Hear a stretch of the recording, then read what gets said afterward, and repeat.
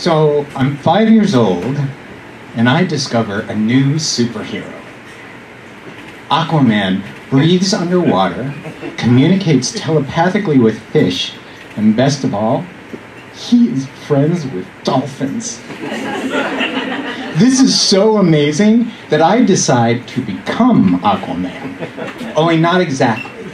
The superhero I become has dark, wavy hair, gets to eat spaghetti and meatballs for dinner every night, and has a different name. I go running into the kitchen. Mommy, Mommy, I'm Seaman!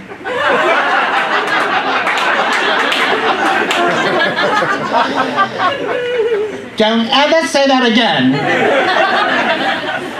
What? No, I'm Seaman. Oh, honey. I need at least 15 years before we have this conversation. So, Mom is being weird. And apparently she's a drag queen.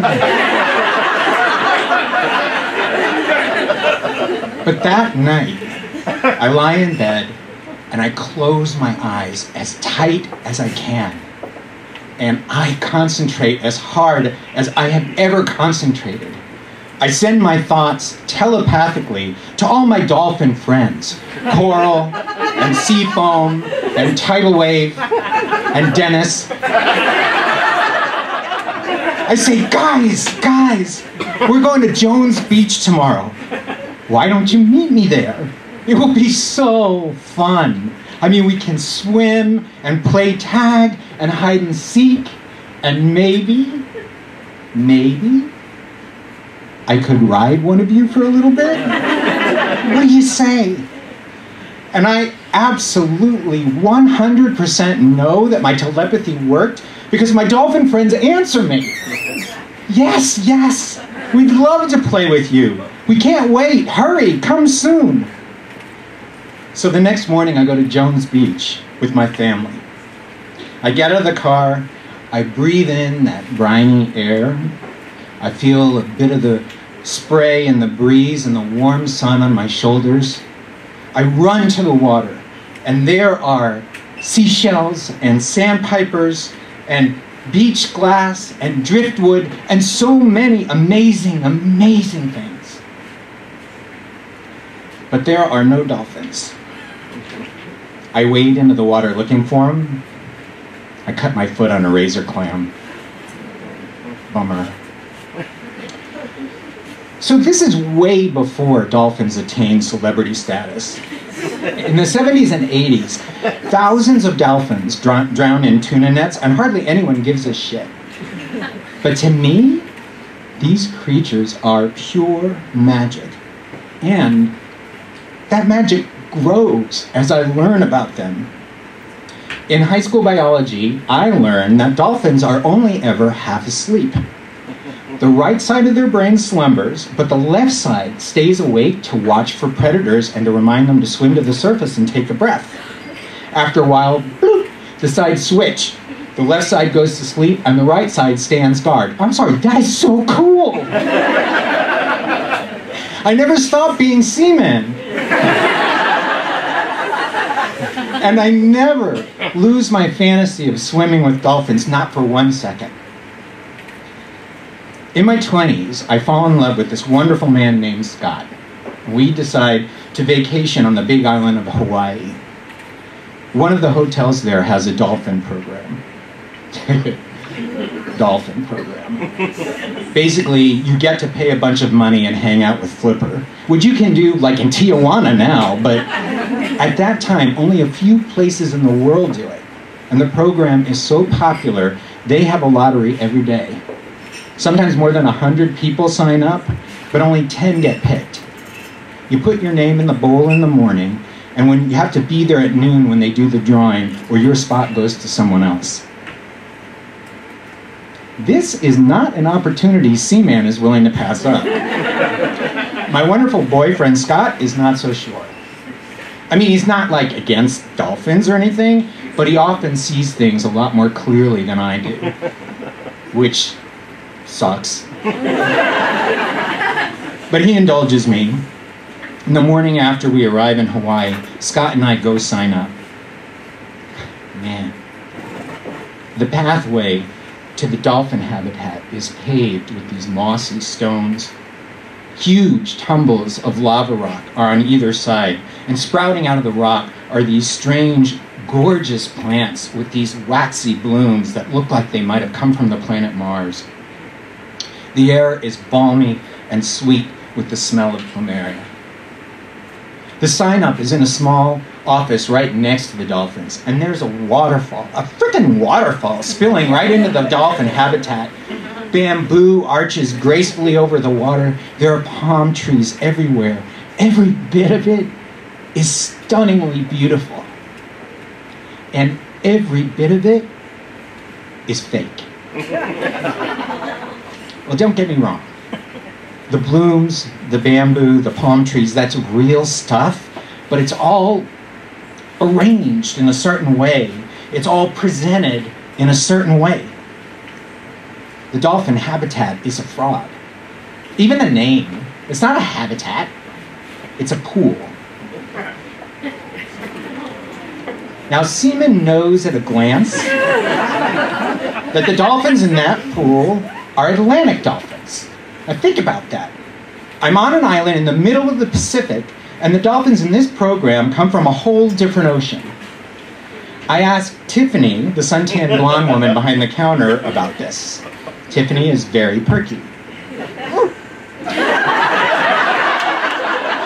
We use Atlantic dolphins in our program because they thrive in captivity. I'm not sure I agree.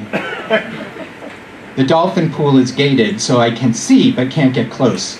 All the animals are clustered together as far from people as they can possibly get.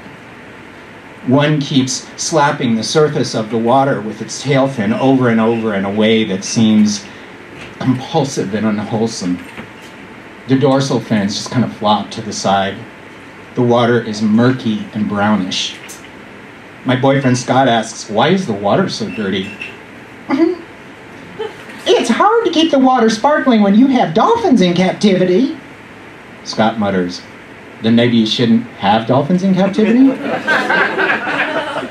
I elbow Scott in the ribs. Because, okay, I get it. The dolphins don't seem happy. In fact, they're kind of prisoners.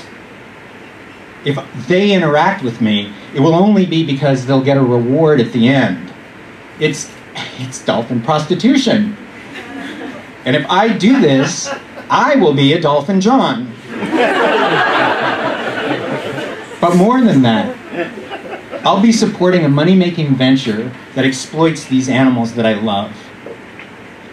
But, I want to swim with the dolphins so fucking bad! And in the secret chamber of my heart, I believe that I'm special. As soon as I'm in the water, those dolphins are going to recognize my specialness, and we are going to play tag and hide and seek, and one of them's going to give me a ride. No kidding. A little sliver of me actually believes this. So I put my name in the bowl and figure I'll wrestle with the ethics if I get drawn. We decide to spend the rest of the morning at Kealakekua Bay. There's this hilarious sign on the trail leading down to the beach that says, "Shark repellent recommended for all swimmers." Scott blows by it like nothing. Holy shit, Scott, did you just see that sign? It's a joke, it's fine. Why would you think that's a joke? Because there's no such thing as shark repellent? What would that even be? I don't know, Tabasco sauce? We get to the beach, and Scott decides to hang out on the shore. But that water calls to me. Turquoise blue, with the sun glinting off it. And people in the water are hooting and hollering and having more fun than is legal in the state of Utah. I put on my mask and snorkel and jump in, and as soon as I put my face in the water, I see a huma huma nuku nuku apua'a.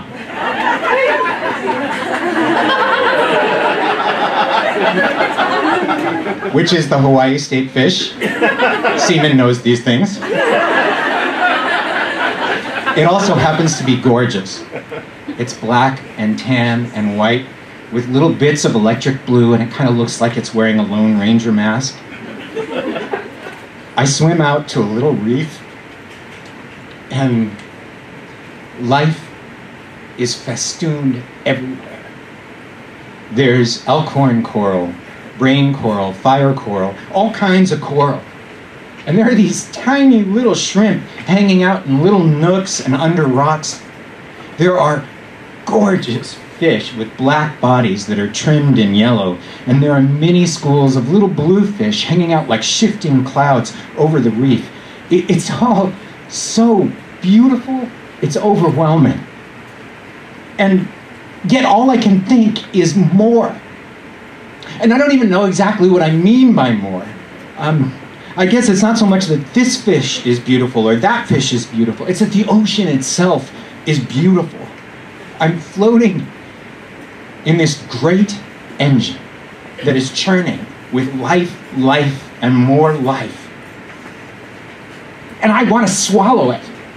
I want to wrap my arms around it. And since I can't do either of those things, I want to be out in the fucking middle of it. I want to be right in the middle. So I turn away from the reef and away from the shore, and I start to swim across the bay, a distance of a little more than a mile. I still have my mask and snorkel, so I can see rays passing under me. An ocean-going triggerfish. An albatross skims just above the surface of the water, and out here, the ocean is deeper, so it's not turquoise anymore. It's sapphire blue. And the sun, passing through the water, makes a shifting web of light that is everywhere, all around me. And by now, I've been swimming for a while, and I realize that if I'm going to make it back to the hotel with the dolphin program by noon, I need to turn around. And I decide, fuck that dolphin prison camp. This is better. This is better. And I realize something else too. If you are out in the middle of Kealakekua Bay on a gorgeous day all by yourself and you are wearing a bathing suit, you are overdressed. So I take off my bathing suit and I put it around my neck. Now, as I swim in that gorgeous warm water, it caresses every single part of me, and I just can't help it. I get a big old boner. And as I swim, I think, I'm kind of fucking the ocean.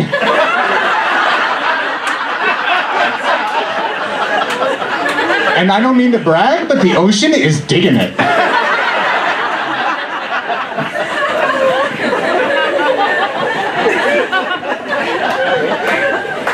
But here's the truth. It is bliss. It is pure bliss. Then, I look through the water, and in the distance, I see a silhouette of a fish with the dorsal fin sticking straight up out of its back. There's no question in my mind what it is. Fucking A. The sign wasn't kidding, and I have no shark repellent. So I do the only thing I can think of. I put my bathing suit back on.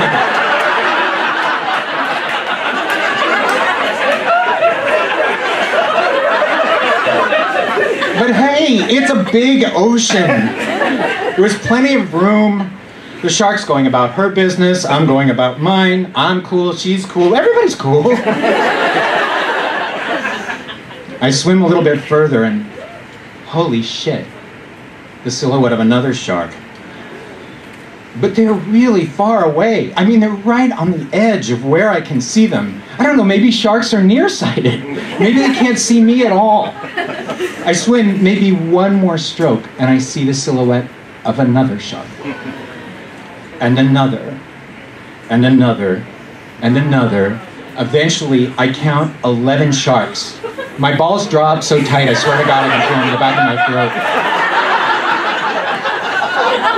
Even in that warm water, every bit of me breaks out in goose flesh. And then they start swimming toward me. This is such a fucking bummer. I mean, here I am having so much fun on this beautiful day, swimming in this gorgeous water, and I have this oceanic boner. And now I'm gonna be eaten? I mean, it really looks that way because I'm really far from shore. There's no one anywhere near me. I'm doomed. I stop swimming, I look through the water, and I wait to die, I guess. There comes this moment when the sharks stop being silhouettes. They resolve into these powerful creatures barreling toward me, and I realize they aren't sharks. Dolphins.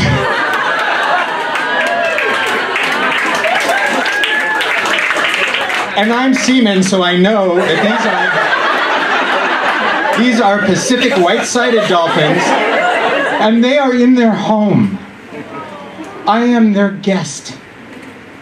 They swirl around underneath me, and they play, and they dance, and they sing. Oh man, the whole ocean is alive with chirps and whistles and clicks. And I don't mean to talk out of school, but 2 of them are fucking like crazy while they swim.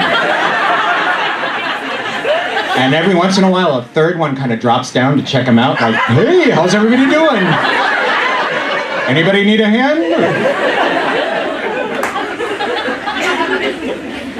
These dolphins, it could be anywhere in the whole wide world, in the whole wide, beautiful ocean. And for a little while, they choose to hang out with me. I don't know how long they stay. It feels like 5 seconds, and it feels like half my life, both at the same time. Then they leave. Because they want to. I wave goodbye. And for a while I float. Just float. What happened wasn't arranged. It wasn't presented. It wasn't fake in any way. It was real. Mighty real. And real is enough. Real is better. Thank you.